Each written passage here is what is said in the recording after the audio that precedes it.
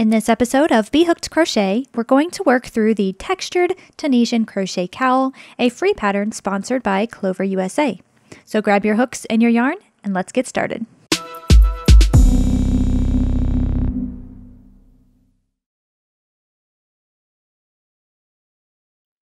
We're going to begin our cowls by making a slip knot. And just like many of the other Tunisian crochet patterns you may have tried, we're going to begin with a foundation row. So we need to make 31 chains to start off our cowl. We have to work in an odd number for this stitch pattern to work out. And you want to crochet them a little bit more loose than you normally would. So you can see I'm actually putting quite a bit of tension on that working yarn and pulling up on the loop just to make them a little more loose than I normally would.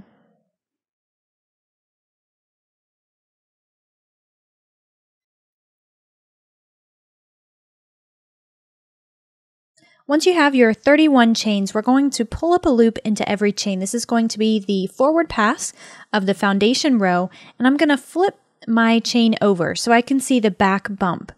And that's where I'm going to work my hook. I'm going to skip this first chain here and work my hook into the next chain, yarn over and pull up a loop, and leave that loop on my hook. And I'll do that in the next chain, and in the next. And we're going to do that for every single chain. Insert your hook into that back bump, yarn over, and pull up a loop. Now the one thing you'll notice is that my work slides very nicely up and down my hook. I want to make sure that I don't have too much tension or I'm not making the stitches too tight, because if you do, then you will find yourself fighting against the yarn. If these loops are too tight, you won't be able to work the forward pass and the return pass very easily, and that's going to make for a much more unpleasant experience. So you'll just work this until you get to the end of the row. You'll have a total of 31 loops on your hook when you get to the end. Once you've pulled up a loop into every single one of your chains, now your hook looks something like this. So with that, we've completed the forward pass of the foundation row, but we're not finished with that foundation row yet. In Tunisian crochet, one row is made up of a forward pass and a return pass.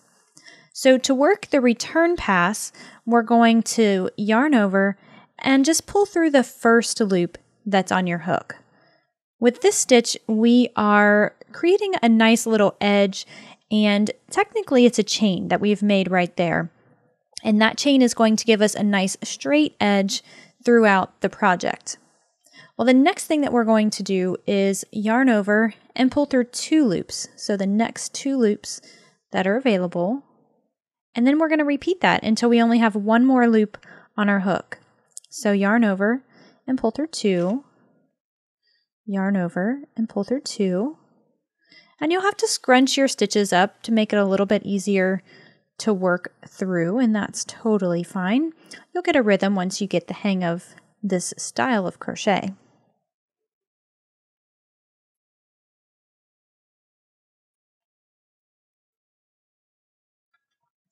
Once you've worked that to the end of your row, you have one more loop remaining on your hook, and this is the foundation row completed.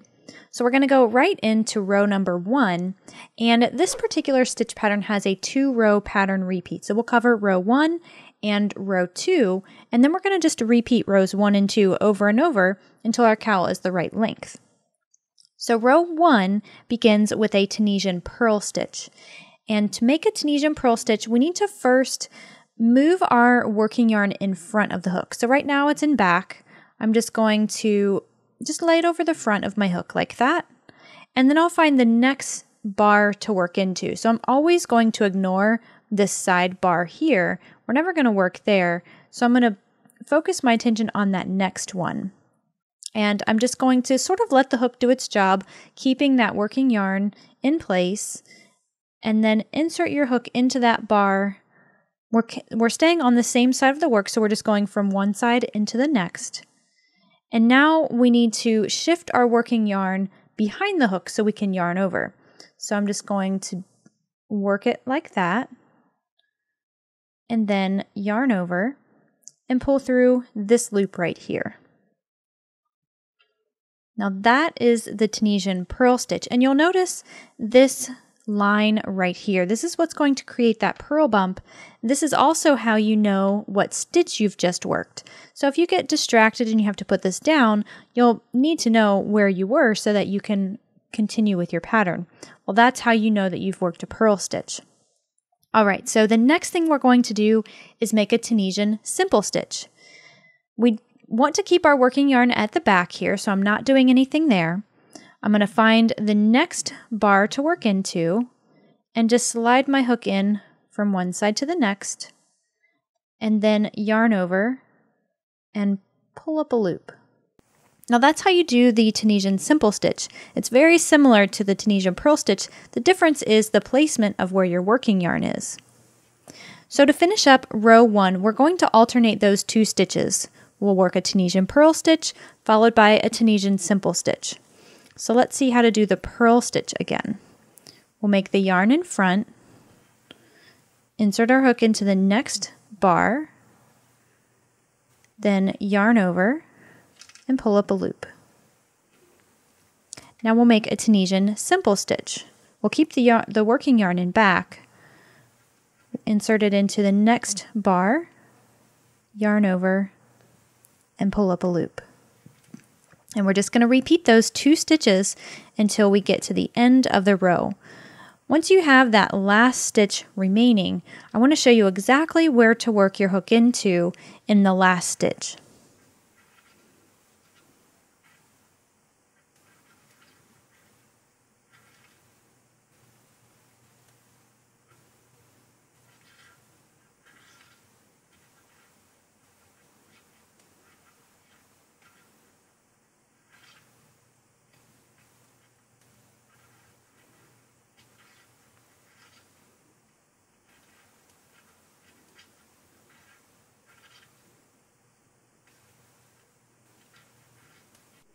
When you get to the end of row 1, your second to last stitch will be a purl stitch. You want to double check and make sure that is the case.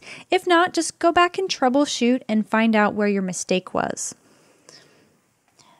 The last stitch we're going to make is in the little chain at the side. What we need to do is find 2 loops of the chain. So I can see this loop right here. That's one that I'm targeting. But then see right in front of this finger here, there's a little bump that goes this way. I want to work into that too. So I'm just going to insert my hook, and you can catch them 1 loop at a time. So I've caught that first one there. And then I also want to make sure I catch that back bump as well. So you'll catch both of those loops, yarn over, and then pull up a loop.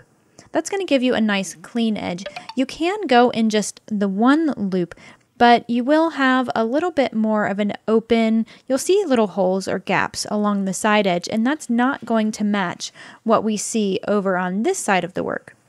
So that's why you should definitely work into 2 loops of that side stitch rather than just 1. So that completes the forward pass for row 1, and we're going to do the return pass. Well, throughout this entire pattern, our return pass is going to be exactly the same, and it's just what we covered in the foundation row.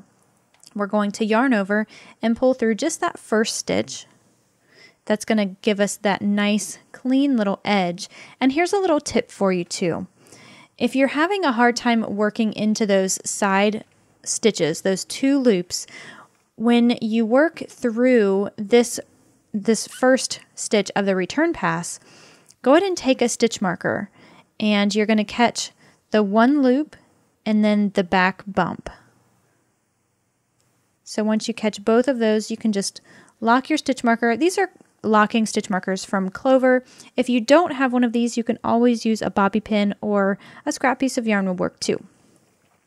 So you'll finish the return pass the same as before. We're going to yarn over and pull through 2 until we only have 1 loop remaining on our hook.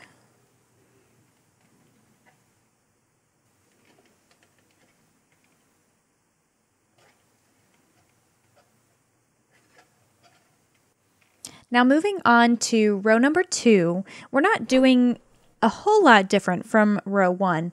What we are doing differently, and what's important for you to note, is that we are starting and ending the row different than we did for row 1. So for row 1, we started with a Tunisian purl stitch. Well, this time we're going to start with the Tunisian simple stitch. So I'm keeping my working yarn at the back there. I'll find my first loop, my first bar, and insert my hook into that loop and pull up a loop and leave it on my hook.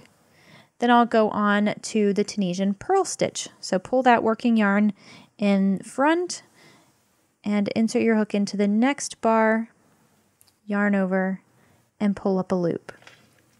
So as we're working these rows, we're alternating Tunisian purl stitches and Tunisian simple stitches. We're just changing the order of them. So that's why we need the 2-row repeat. It's going to offset and create that nice, really textured look. So we'll continue on with this row with the Tunisian simple stitch and a Tunisian purl stitch, and we're going to work this repeat until we have 2 stitches remaining. So that counts that little side stitch on the end and the one before it. So go ahead and work this repeat until you have those 2 stitches remaining.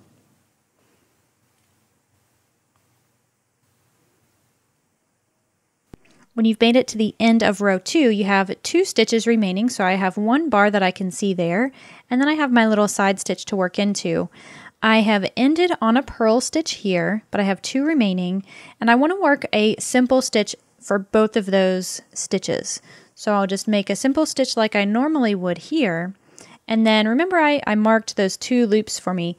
Well, you can just go ahead and insert your hook into the space and then release your stitch marker. And we're going to pull up a loop there. Then once we've finished the forward pass for row 2, we're going to work on the return pass in the same way that we did for rows 1 and the foundation row. So we'll yarn over and pull through 1 loop. And if you like that stitch marker, you can go ahead and add that now to help you find those 2 loops you need to work into. And then we're going to yarn over and pull through 2 until we only have 1 loop remaining on our hook.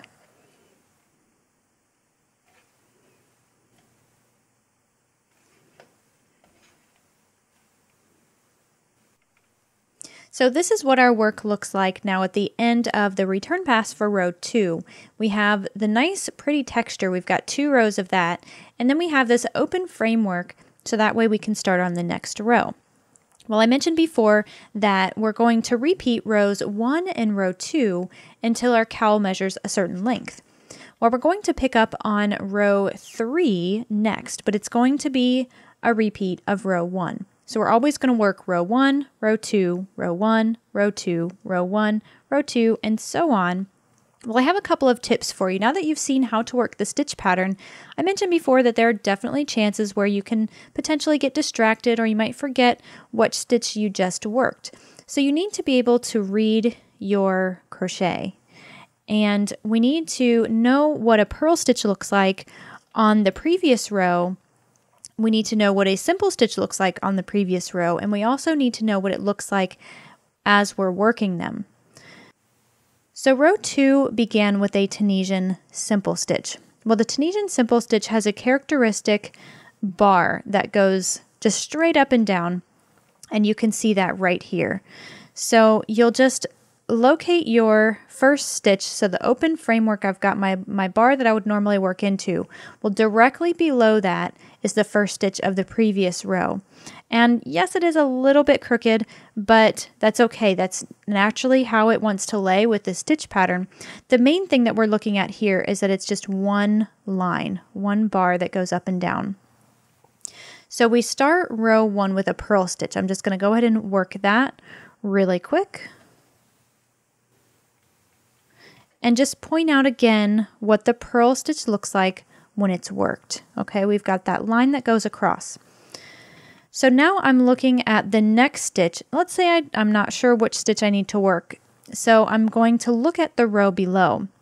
Well, I've got this little line that goes across. So I have a line that goes up and down, and then a line that goes across. Well, in this case, that is a purl stitch. So I'm going to work the simple stitch next. Insert my hook just into the bar there and pull up a loop. Now I can see that the simple stitch has this vertical bar that goes up and down. So the idea behind this pattern is that we are always going to work a purl stitch in the simple stitches and work a simple stitch in the purl stitches. So let's look at this next one. That one, I have a line that goes straight up and down, so I know that is a simple stitch. So that means I need to purl stitch in this next bar.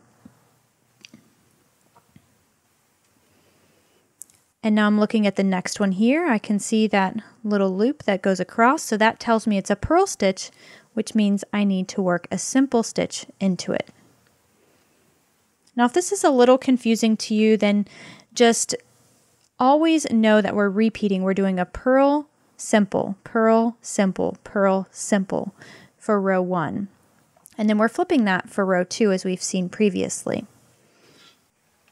Now that you have this stitch pattern down, go ahead and work your cowls to the full length. So we're going to repeat rows 1 and 2 until our work measures 26 inches from this starting edge here.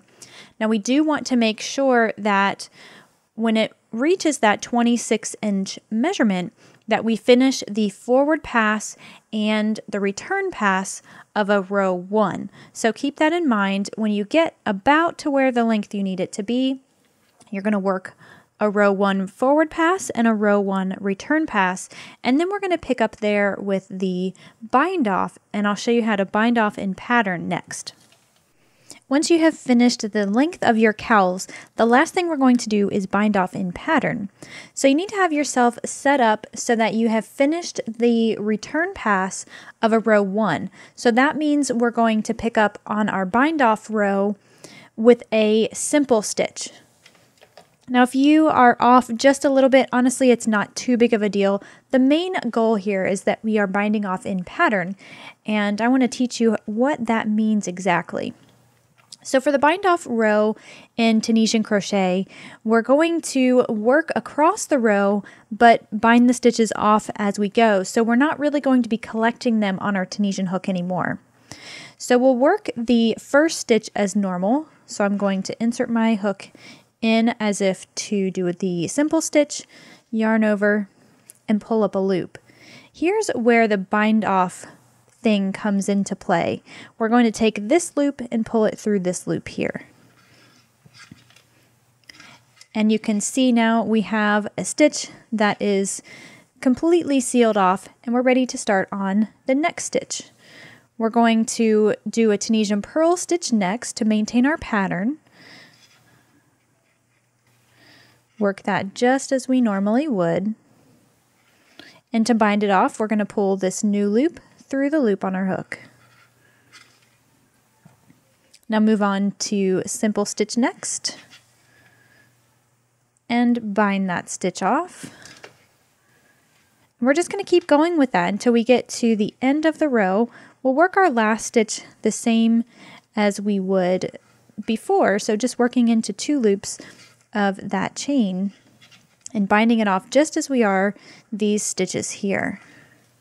Now one thing you will want to keep in mind as you're doing this bind off row is you want to be mindful of your tension. Whenever we're slip stitching or pulling this front loop through this back one here, it's really easy to just make that stitch a little too tight. And the goal is that our bind off edge, the tension matches the tension on our starting edge or our foundation edge here. So you can keep an eye on that as you're working through your bind off to make sure you've got things even and matching on both ends.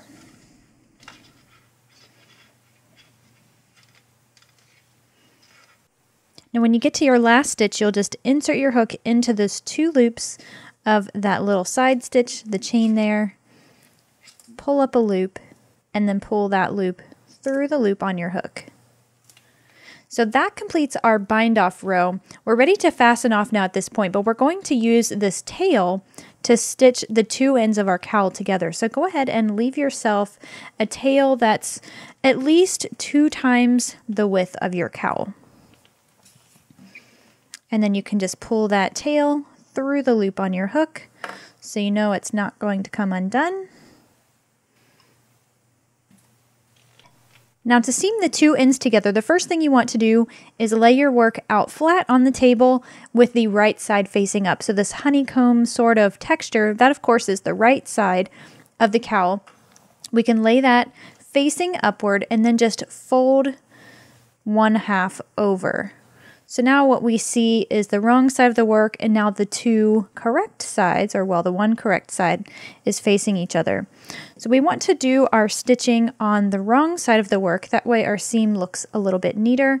And I'm just going to flip this in the other direction so that I can start on this edge here and thread that big long tail on your darning needle. Now the first thing that we want to do is attach the two ends together. So this is my tail end here, and I'm going to go under both loops of that first stitch. And then what I'm going to do is work a whip stitch. It's one of those stitches that I feel most comfortable working with, but honestly, you can take any approach to seaming this together. So with the whip stitch, I'm always going to be going in the same direction every stitch. So that's from this direction forward, and then I'll go through with the next one and go in that same direction all the way down. So what I want to do is find the next stitch on one side of the piece, put my needle under both of those loops, and then match that up with the second stitch on the other side and place that under both loops, and then pull it tight. And then find the next stitch on both sides and stitch that together. So we're just going to do this for every single stitch until we get to the end here.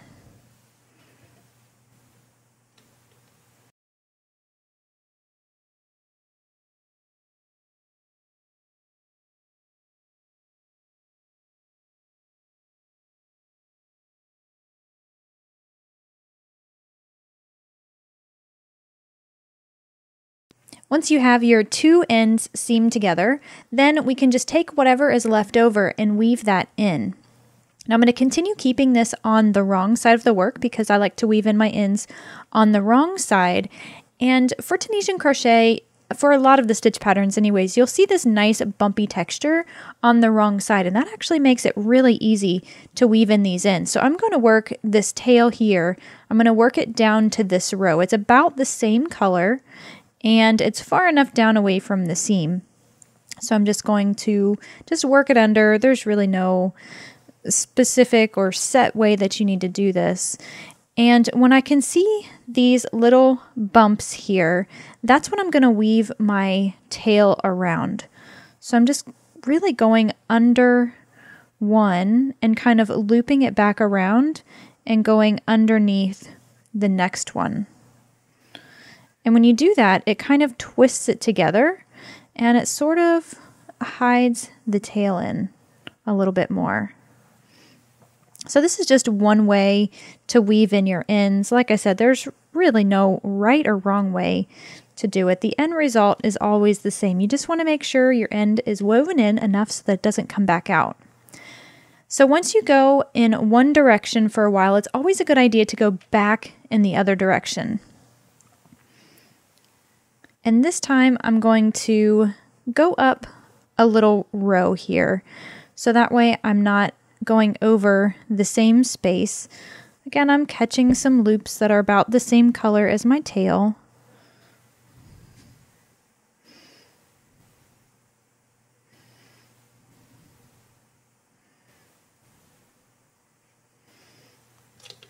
And then once you feel like your